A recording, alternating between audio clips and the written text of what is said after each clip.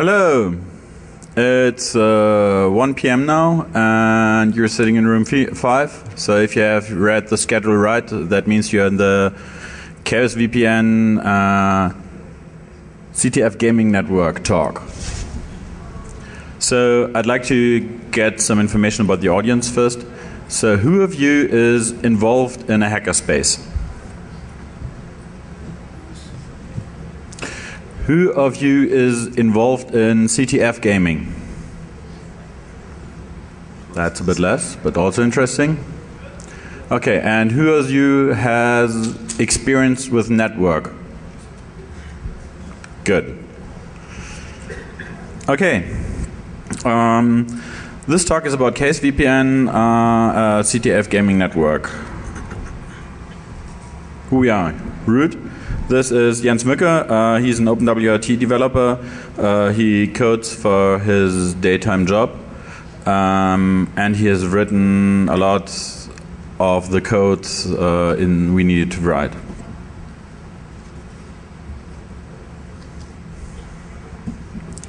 Then we have Vyrus. He's with DC949. He did the OCTF or worked with the OCTF 1 to 5. He's layer 1 needs to be mentioned. I don't want to read all the slides. You can read that. Yeah, he's one of the co-founders at Nullspace Labs and did some other interesting things, especially regarding CTF, capture the flag network, hacking networks. Then we have CTFs. He's from the Chaos Computer Club Darmstadt. He studied computer science. He's working at the TU Darmstadt now and is interested in cryptography, cryptanalysis, and stuff like that. You might know his software to break WEP in less than 60 seconds. Oh yeah. And then there's me. I'm from the Chaos Computer Club Hamburg. I'm an administrator for the daytime job. I played a lot CTF with the University of Darmstadt. For example, the USB CTF. Some of you might know Cypher and DA Open. Together with some people, I co-hosted the CCC CTFs. And I like to travel hackerspaces and have some friends around the world in different hackerspaces which I'd like to communicate to.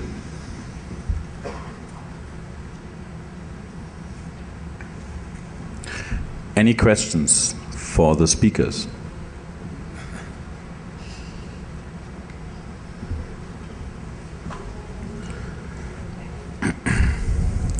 So, I will explain how we got to all of this. So, has any one of you been on Hackers at Random? Some? See 2 or 3? Hackers at Random is a Dutch camp, hackers camp in usually the swamps somewhere. This time it was not too bad. We talked a lot about that. It is a problem to communicate on the network between the different hackerspaces. Also, we wanted to play CTF, and we were playing CTFs. But you know, hosting a CTF is a lot of work. And most of this work is the same work all over again. It's the network setup. So there was an idea born. We wanted to play CTFs in our rooms. Most of us had hackerspaces. And this required a VPN setup. And to reduce the work on that, we decided to make this VPN setup permanent, or wanted to have that permanent. If you don't have to set it up all over again, that saves a lot of work by doing a CTF. And you can understand that if you do a CTF, which is a lot of work, you want to reduce the things that you have to do all over again, which is not too interesting. Like, it's interesting to write a service, but it's not too interesting to set up the network again and again and again. ChaosVPN, we'll explain that. Fulfilled most of the requirements somehow, but not all of them.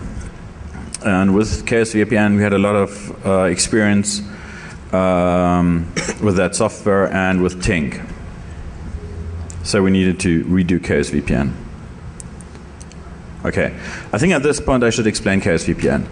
ChaosVPN at that point was a meshed VPN that's used to host the Chaos phone, which is the asterisk phone service the Chaos Computer Club has among their spread hackerspaces.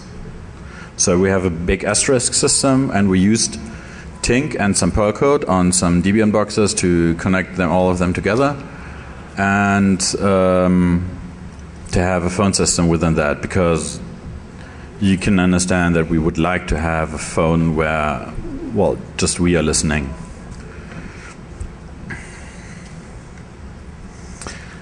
Okay, the involvement on the idea, we need to talk on the 2063. We're kind of leaving the shadow, like telling people what we are doing and we are planning to do. The things done there was the rewrite of the code to see. We'll explain the reasons after that. And we got a lot of people, a lot of more people involved in that. So, the idea. We wanted to have privacy on the network. Sure, you don't want to have your internet access provider and his deep packet inspection looking directly in your packets all the time. Also with the times that providers, for example, fake DNS and other stuff, which just leaks out a lot of information of the web pages the people use in the hackerspaces. We want to get more of that private. And especially the thing we wanted to get private is the traffic between the hackerspace. Well, there virtually was very few between those, but we wanted to have, if we have private traffic between, that private. The community, that all was to connect the hackerspaces and our friends and the whole hackerspace thingy, and to play Warzone. But the first step was to redo this network and then use this network to play Warzone on that.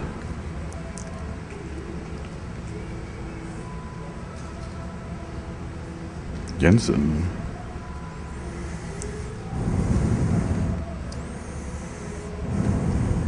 Oh. The availability was a problem. We want to have a setup that is really robust and has a solid uptime. So a lot of those VPN installation in the hackerspaces have the problem that they are, you might know that, working somehow. We wanted to avoid that. Well, speed, if you do, don't want to be limited by the VPN stuff. We wanted to have fast network. For sure there is some FTP and other data transfer maybe later going on.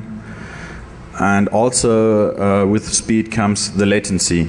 If you want to do CTF, and especially if you want to do VoIP, you need no low latency. It should be easy to use, so maintenance not very complicated, and neighborly. Join your friends, block your enemies. So what we came up basically was a meshed-based, encrypted and authenticated private network that administrates itself. I'm going to explain that. Meshed. The meshed thing is the biggest difference in compared to most VPN installation. In meshed, everybody's communicating with everybody. So if you set up tunnels and you have two spaces, you need one tunnel. If you set up a system between three spaces, you need three tunnels. You will see that this in the end scales with O equals n square. So Tink defines endpoints and not tunnels. This just is n, so scales way better. The latency is better if all the hackerspaces just communicate to each other and not over certain routing hops. You get a high bandwidth because you're just limited between those two connections and the connection in between, but you're not limited, for example, on the speed of some root hubs. We don't have a single point of failure in there on the network base. So if any node can die and just this node will be off the network, not the whole network. And very important, nobody will see the traffic from other people in the default configuration. If you want to, you can also fuck up this one, but it's pretty hard. Any questions on that?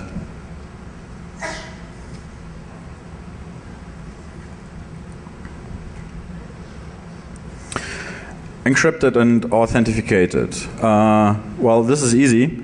You should want to have strong encryption that people who may be able to tap the line will not be able to do it while tapping the line. And also we want to mask the traffic details, so somebody tapping the line cannot easily see what is going on there. You can do statistics over encrypted traffic and guess what's going on there, but, well, I think you know all that. It's just better this way. And authentication, we want to know who we're talking to, for sure.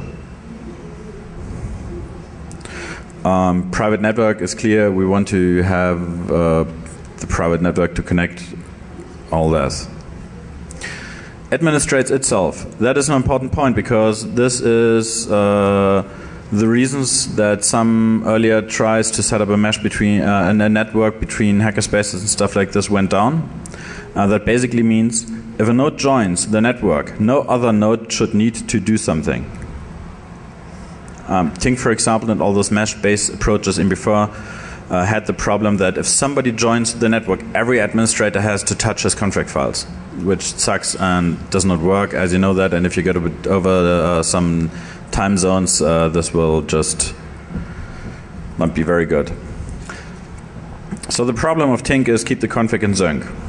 And if you have a problem that can be solved with writing a program, write it. So we did.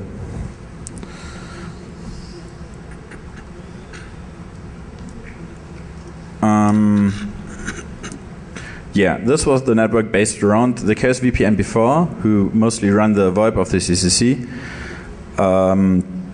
Had 7 years of uptime. I think that's a pretty good uptime. Lesson learned from the first version from the network. You sometimes in Tink have the problem that some administrator by mistake, this happens more often, or somebody who will try to annoy you, announces the wrong network. And that is hard to get rid of. To explain that a bit, if you have a wrong network in your mesh cloud, which is a /24, you can announce 2/25. This is more precise, and then you can take over the information again. But this does not work with the /32, obviously, and we had some important servers with the /32 in the network. Also, Perl was required, and if you want to put this on an embedded device, and our idea was to have it on an embedded device, if you put Perl on an embedded device, there's not a lot of space left on this embedded device usually.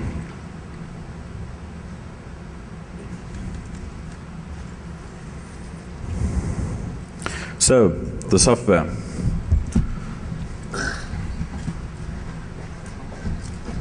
Yeah, welcome. I hope you don't have a hangover from the party last night.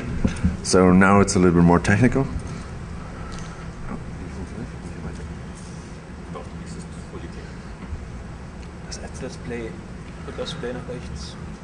So basically, we had this awesome software called Tink, which do all the VPN, but we had to do something for the configuration to get that in a good state running. Basically, what our software is doing is it wraps around Tink, provide a TON device, which is needed for Tink, reads a local config file and knows what it has to do, like which address it has to download the config. So it fetches the network config, so it knows about all hosts and where it has to connect to, which IP address and that stuff.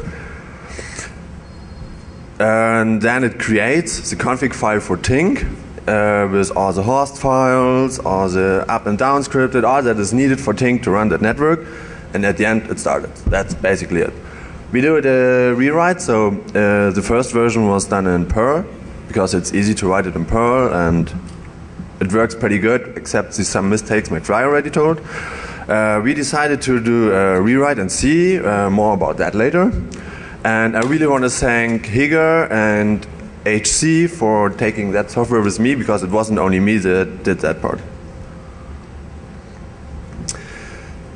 So, the network file. So your local network file contains a public key and a P range for that part you're using.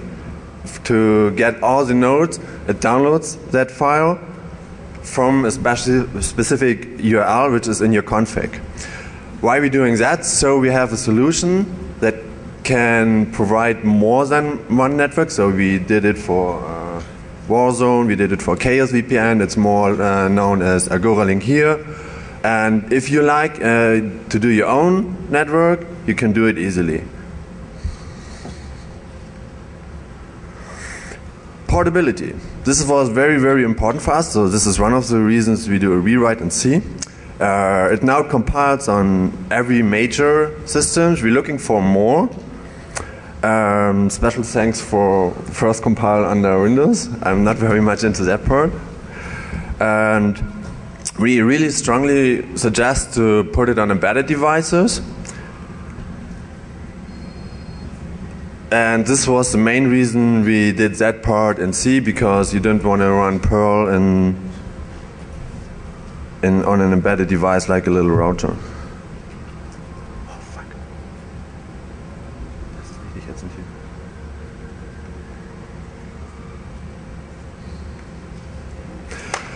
After we did the rewrite from Perl in C to the 2633, we added some new feature to make it more comfortable. One of these features is we have this restart function that it restarts the things in a specific interval you can define in your config.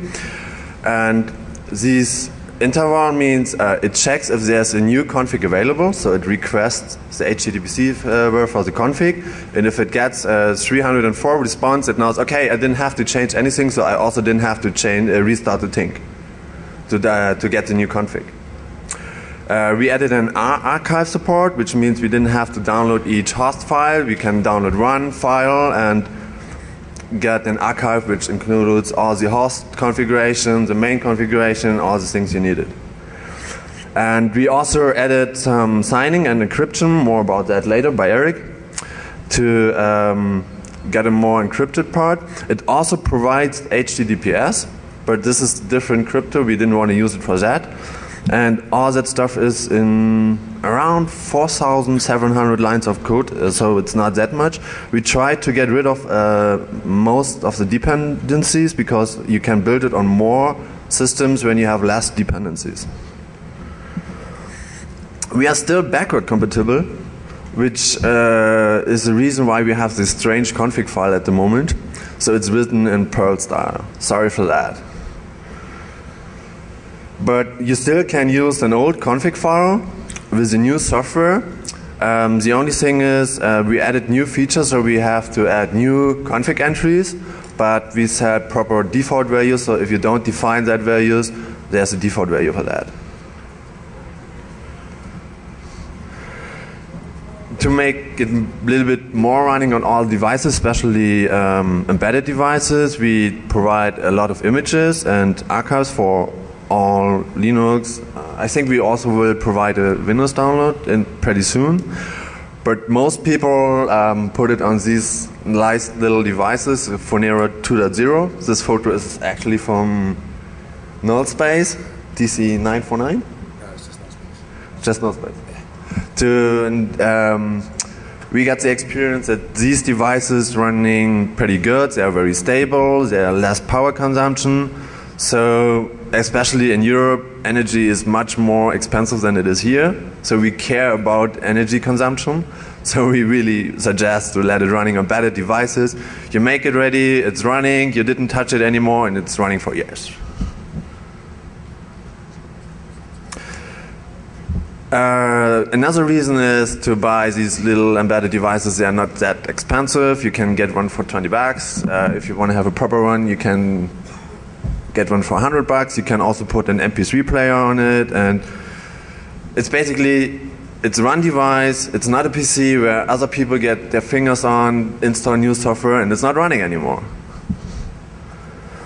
And it's really much more energy efficient. Like a computer is like $50 a month in power, and these devices like $5 in power a year. So in Europe for that. I'm not so much into that crypto part, so I really thank that Eric is here, and I give over to him. Thank you.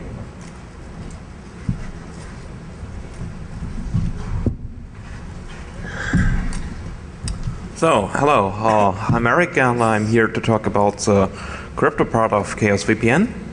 So, usually, when you write software, you will usually notice very soon when you have done something wrong, because the software starts crashing. Except if you have a security problem or you have a crypto problem, then this won't be noticed for a long time. So, in ChaosVPN, every participant in the network owns an RSA key pair, which means that you have a private key, or you are the only owner of that key, and with the private key you can decrypt some messages, but you're the only one who can decrypt that, and every other participant in the network has a public key, knows your public key, and he will be able to encrypt messages for you, but he will not be able to decrypt messages for you. The ChaosVPN client connects to a server and downloads an encrypted and signed configuration file for ChaosVPN, which is encrypted only for you, and it's signed, so after you've downloaded it you can decrypt it and then check that nobody has altered the file on the server or during the transmission, so you know that this file is authentic. After the file has been decrypted and verified, the client generates a Tink configuration and starts Tink, and Tink can now establish connections with all other nodes in the network, and it can authenticate these other nodes using their RSA public keys. So when two nodes connect, they do an RSA key exchange to establish a session key, and after they have a session they can exchange packets, and these packets are encrypted using Blowfish by default, and they are protected with a SHA-1 HMAC so that nobody can alter these packets. So far, that's reasonably well crypto in ChaosVPN. There are currently some weak points. That means that you can still improve that crypto part. So far, the configuration is distributed over a central server, which is not so good. You would like to have that on multiple servers. However, if the primary server here fails, then this network still stays up. So the network can run for hours, days, or week, even without the central server. The only thing which does not work is that you cannot update your network configuration anymore if the central server is down. Currently, I think there are replay or downgrade attacks possible, so an attacker could not really alter your network configuration, but he could give you an old network configuration, even if there is a new configuration already out there. With Tink or ChaosVPN, it's possible to route packets indirectly between two nodes. So if you have two ChaosVPN nodes all behind a NAT gateway, they might not be able to communicate directly. In this case, you can route traffic indirectly. So far, ChaosVPN does not reuse standard formats for crypto like IPsec, ESP, or AHA to encrypt and protect the packets, but this could be added in a later version. And currently, we don't have perfect forward secrecy in the network. This means if you have a ChaosVPN node running now, and 1 year later somebody is able to recover your private key, then he will be able to decrypt your past traffic. In the future, we would like to have more administrators for the configuration and more distribution points for the configuration. Even a decentralized distribution of the configuration would be nice.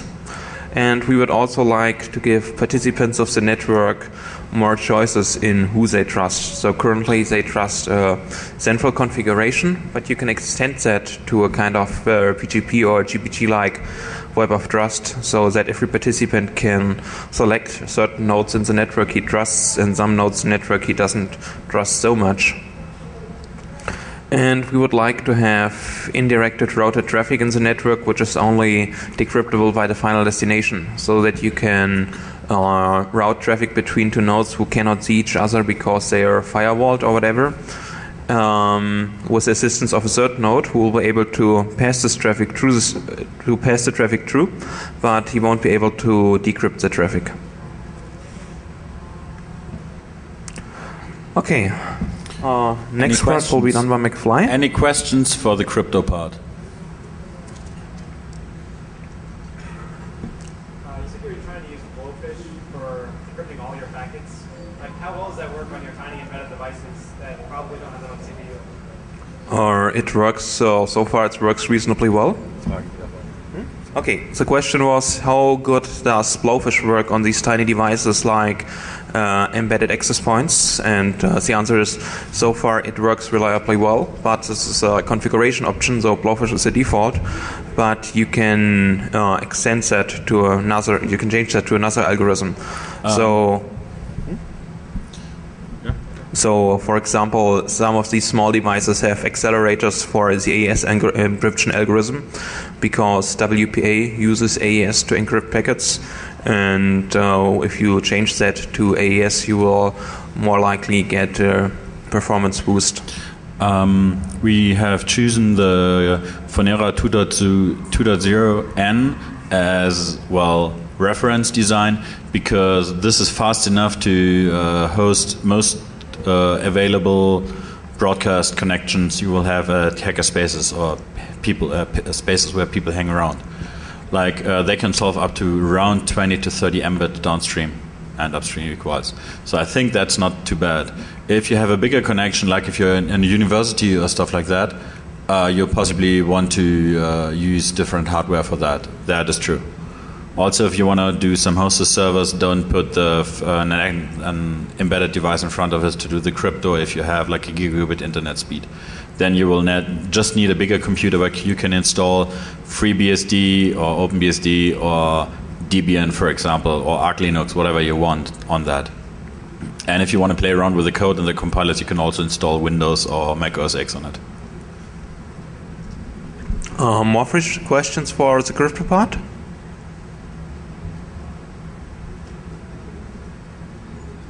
Okay, so hand over to McFly. So I'll just shortly explain what the general status of the ChaosVPN is at the moment.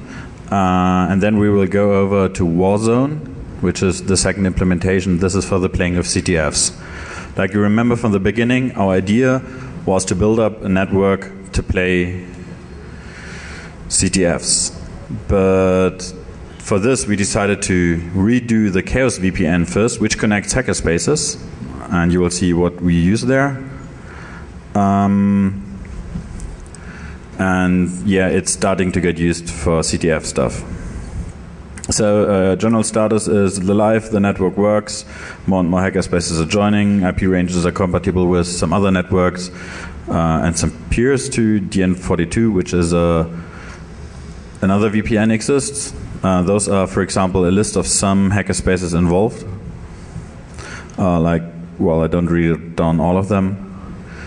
Those are more or less a lot of the bigger and older ones. The maybe more interesting thing is what is up on the network. So we have a DNS up there, voice over IP is used very much, but that can't just be it.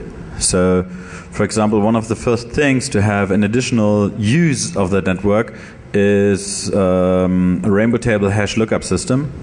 Some of you might know Ben Coates and has read his Twitter feed today in the morning that he just upgraded that to a new version. There's a box maintained by him on this network, which is just for the network and pretty fast. I think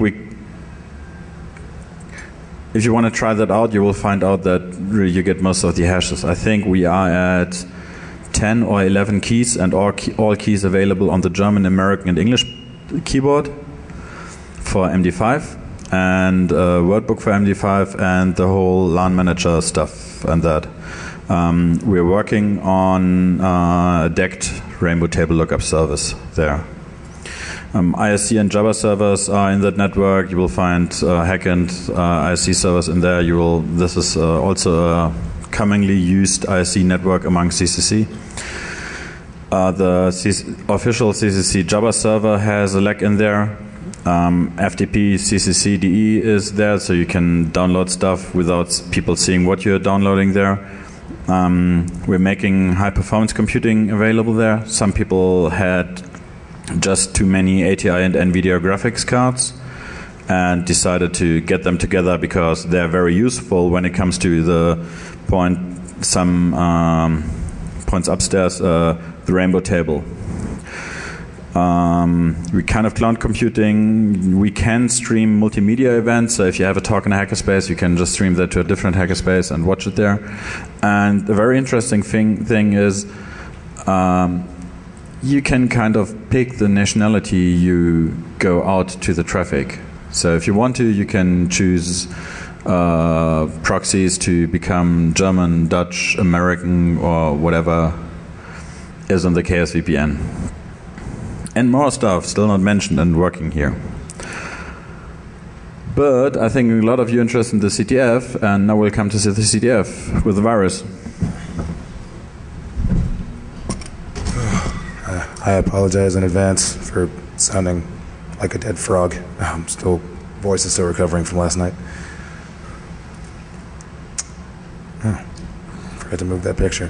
So the Warzone is more or less a copy of the original ChaosVPN/AgoraLink network. It's just another spun up instance of the same thing, but used for an entirely different purpose. The AgoraLink ChaosVPN network is, designed to be just universities, hackerspaces, people learning all the time, people mirroring talks between one space or another. The VPN tunnels that we, would test beta software on, VoIP channels for people to, call back and forth in the middle of a talk. Maybe there's a talk going on at PS1 that somebody in New York really wants to watch, and they want to ask questions and stuff like that. That's Warzone is just all pain all the time. The idea is to build this entirely isolated no man's land of data where each person, each node gets its own little chunk of the network to host whatever game they want to host. We come up with a kind of a loosely adapted global scoring system, and people just lay into each other. So if it's on that network, it's hostile. So Warzone is like AgoraLink, but evil. The idea is, right now, for the most part, the concept of a CTF or challenges that are very similar, most of the time are relegated to a conference setting. You either go to a camp or you go to a con, and there's only so many games you can run because you only have a certain amount of time. Moving hardware around the world is expensive, so sometimes there are types of challenges that aren't accessible. A lot of the offline challenges that people play, like Root Wars, are kind of niche and very tiny, and there's no scoring linking. So there are built-in limitations to playing these kinds of games in a conference setting. So the idea of the Warzone is to give this other space where anybody with an idea or with a contest concept can host these ideas all the time, hopefully so that there's some more freedom for more exotic challenges at some of the conferences. German keyboard cannot use. So the targeted groups for people playing on it, obviously hackerspaces, kind of the point. University groups, security research groups, anybody who's just looking for an ever-present, ever-evolving CTF-style challenge, just constant brain teasers, people that keep going. So the layout of the network is each node on Warzone is given a /24, and the .1 of that /24 is your info page. Or basically, if you're on a node and you decide you want to go play somebody's game, you look up the giant directory and you go, it's PS1's hosting some game. I'm gonna go talk to them. So you go to their .1 and there's this web page that has all of the services that they're hosting and how to play and how to score and all the the ins and outs of whatever their challenge may be. And the idea is that this .1, whatever the gateway is the only part of each node that's not malicious. This is the portion where you find out how to play, not the portion that attacks you. And there are rules, obviously. I'm not going to go over these particularly because we're still kind of forming how this is going to work. And there'll be a more permanent fixture. But the idea is basically anything goes as long as you don't attack the hosting network itself. Whether it be botnet challenges, people hosting web stuff, or you can log in and elevate credentials.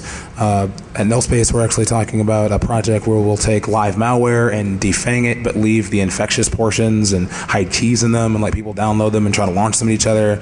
Anything goes as long as you're not stopping other people from playing. That's the spirit of the rule set.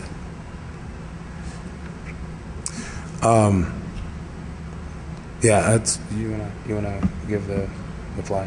You wanna give the ending thanks. Oh no, you can do that if you. No, that's cool. Okay, there's some guys we need to say thank you for that. No, first of all, any questions regarding the CTF stuff? You don't have a lot of questions today, is that connected to the Ninja party last night? Okay. We need to say thank you to several people. One of them was Hega, who has built up an idea of the VPN for the phone system years ago. Goose, who's the developer of Ting. He pretty much likes our hackerspaces, and Ting development is done at the moment together with us. You have seen some wishes for the future. Eric Michaud is one of the Americans who kept the pressure, and OpenFly, who's doing the images, for example, for the Fonera. And a lot of other people who helped to contribute in the code and stuff like that. Yes. And we have a wiki where we contact all this information. This wiki is the Hamburg CCC wiki, and if you enter ChaosVPN in Google, it will directly get you there. The source is at GitHub, so if you want to have a look in what we are doing, you can just do that very easy. The Tink website is tink-vpn.org. And yeah, usually you will find us on the Hackend IRC as mentioned on the channel #ChaosVPN. Are there any questions? 2. Okay. The Warzone and the ChaosVPN are running on the same network. You're just logically saying, don't attack these networks, only stay over here, or how's that work? No, they're 2 separate networks. It's this. Okay, the question was if Warzone and ChaosVPN are 2 different networks, or if they just don't attack each other rule. There are 2 different networks. One of the reasons is ChaosVPN is only for hackerspaces, while Warzone is also for university and security groups and other groups of interested people. So it's different target groups, different ideas. It's just the same stuff we're using.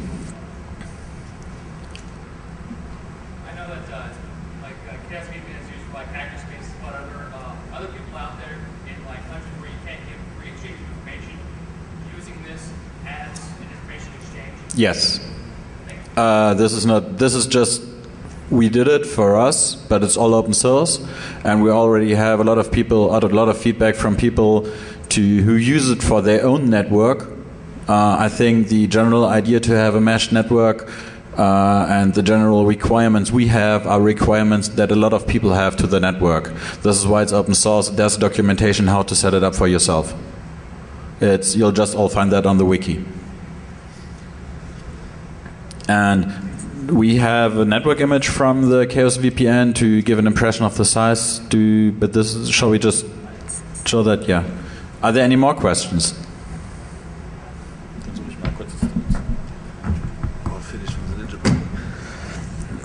Okay, then I'll try to find.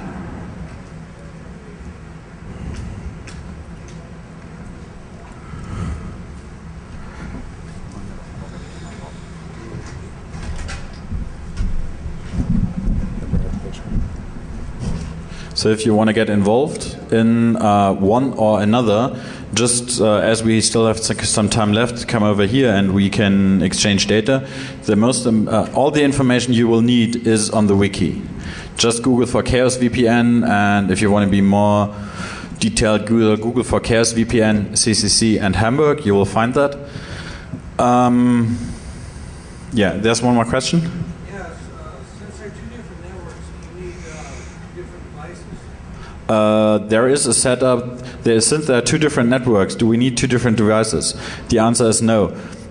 If you use a decent computer with more than one network card, or if you use the Fonera, the switch on the Fonera access point supports VLANs, so you can put ChaosVPN on one port, network without any ChaosVPN at all on the second network.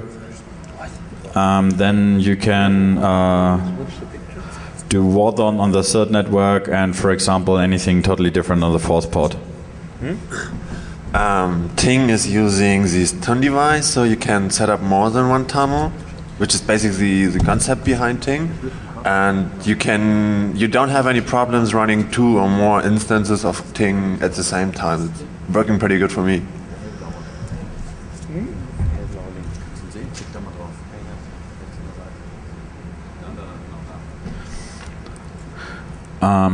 This should be an overview of the network status at this minute. This page is generated every minute and it's a bit slow. It shows all the nodes on the star of the network. Are there any more questions as this is loading? We wanted to get on like the Warzone, what designates a security group? Sorry? If we wanted to like get in on the Warzone part, where you don't have active space around us, what designates a security group? So the question is, what designates a security group on the Warzone? Both networks are Web of Trust, so ask and find out. More questions?